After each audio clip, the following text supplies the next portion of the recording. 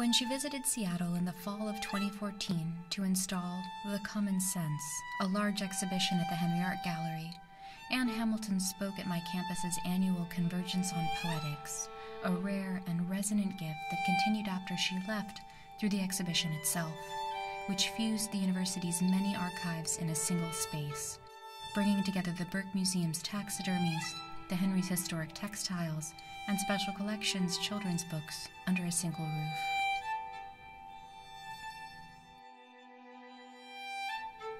The Common Sense explored touch as a means of bridging the boundary we set up between ourselves and the world. It was intimate and expansive at once. As I walked through the upper galleries where newsprint images of the undersides of birds and small animals fluttered in the HVAC breeze, I thought about the way the exhibit invited us to read space. Hamilton's juxtapositions, like the lines of a poem, rely on the visitor to bridge the between with their body. We provide the spark that leaps across the enjambed line where the tail of Cock Robin meets a downy hide. I've strayed from what I wanted to tell you because Hamilton's work requires it. It is, as she says, a form of attention she seeks to share with her audience. She creates installations as spaces animated by the viewer.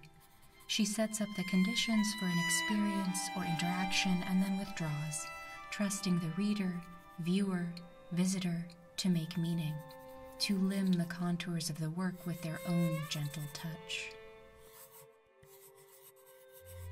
As I trace my finger along Abra's cover, whose title is also the incipit, silently voiced by the reader, which activates the text, I'm invoking not only the magic word that brings things to pass as they are spoken, I'm invoking Hamilton, whose hand-seeing videos of the late 90s and early 2000s turn the fingertip into an eye, uniting reading and writing in a gesture that links dactyl and stylus, through the digital that fits like pen in glove.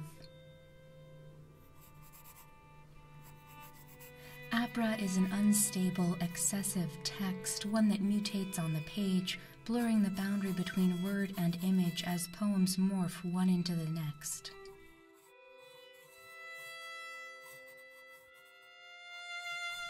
When we began this long meditation on collaboration and digital subjectivity, we didn't know how the book would move, just that we wanted it to exceed us, to press outward and away, a text always in the process of becoming something else.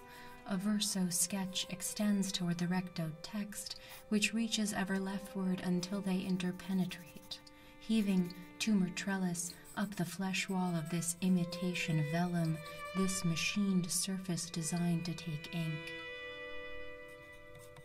Flush with gerunds and infinitives, the poem feels its way across the book, a living tapestry woven of words spliced together so that, from one page to the next, the text opens apertures within itself, allowing the words of the next page to appear in its holes, a shifting and shimmering helix of language.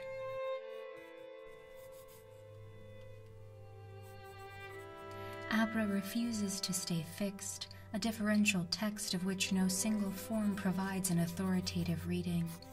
Abra's meaning changes with the materials through which we encounter the book. This is not a liquid text that remains the same regardless of its vessel. In every form it changes, a book that overflows. Sometimes a book is a sequence, and sometimes it is a substance, and sometimes it is a surface, and sometimes it is a surplus. Its meaning arises through exchange, where the reader's own finger meets the page, uncovering blind impressions where type has left its mark. This inkless cuneiform registers the kiss of a polymer plate on paper's surface as fragments coalesce to heave the book into being. In his manifesto for New Lights Press, which makes chapbooks as artist books in a lovely studio in Colorado, Aaron Kohik reminds us that such books can only be animated by a reader who receives the text book art object, and her reading takes it in, uses it up. At the same time, she produces the text book art object, putting its paths of meaning into play and driving them outward. Abracadabra, The page has always been an interface inviting interaction, a manuscript illuminated by the yod of the hot hand of the reader. In Abra, we invite the reader to heat the page and make our words disappear, creating space for their own paths of meaning, providing the mute frame Ulysses Carrion suggested all books aspire to, a white page for the reader's imagination to populate, much as a scribe revised the borders of medieval manuscripts.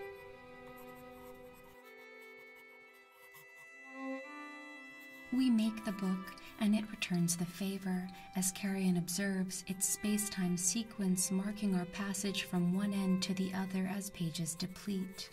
We trace time spatially across the book's surfaces. The book, after all, is a volume and has volume we seldom notice, save when shot through with luminous apertures singed along the edge that let in singing from the floor below. From clay to scroll to codex to tablet, the book's continuous touchscreen interface beckons us to it. As Laurie Emerson points out, an interface is like a magician's cape, continually revealing through concealing, and concealing as it reveals. The book captivates us with the infra-thin connection it provides between us and language, us and other readers, us and ourselves yesterday, last week, or whenever it was we first encountered it. Whirling capital, blooming, architectural medallion, miniatures tucked in a black mane, a twister, hillside, cities, a scissors to entice, whitewash, buttress, curtain light, crown, style lines twined, tendrils between abodes.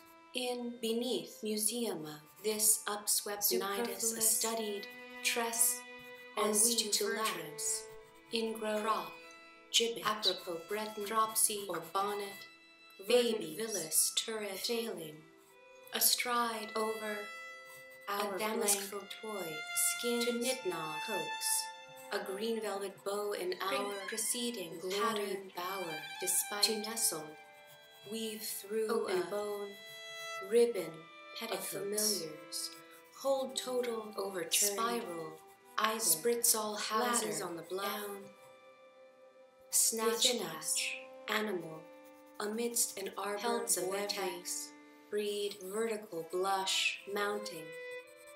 The text animates and mutates under the reader's fingers, whether digital or print, because each encounter is colored by the reader's perspective, just as each page is beautifully soiled by contact with the reader's hand, or face, or sweater, or lunch.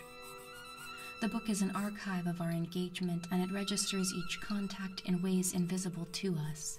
No ornament is truly ornamental. Each serves a function for space or time or aesthetic ends. We orient ourselves to the text with familiar icons. Each fleuron shines, a flash, a blush, a flame. Like phlox or foxglove, beckoning the finger to make it our own, to annotate and customize and take part in the text mutation. Abracadabra, the author erects a system and leaves it to the reader to provide the spark that makes meaning, a juxtaposition into which the reader enters, ready to shape this relentlessly expanding garden to a trellis of her own design. A book reaches out to the reader who has always been its author.